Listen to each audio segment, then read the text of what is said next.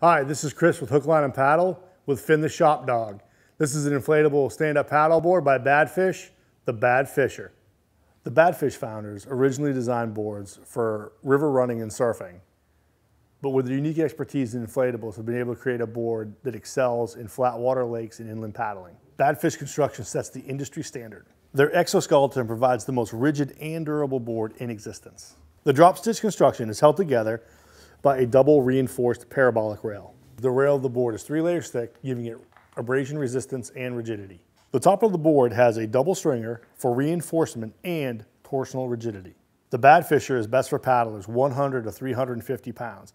If you're looking for a versatile board for flat water, inshore, or you just need an inflatable fishing machine, the Badfisher is the choice for you.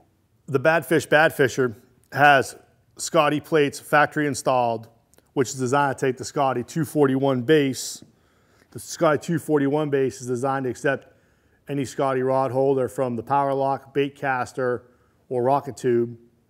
Other Scotty products also fit the same mount. With this being a fishing board, the other thing they took into aspect was adding extra D-rings that you don't find on their other boards. This you can run deck bungee to hold down extra gear.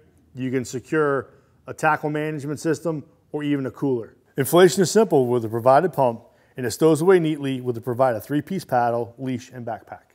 Some of the other great standout features of the Badfish boards are their integrated water bottle holder, their durable, super comfortable carry handle, and their indestructible fins. If you enjoyed this video, please like and subscribe to our YouTube channel. If you're interested in the Badfisher board, please check it out at our website, hooklineandpaddle.com.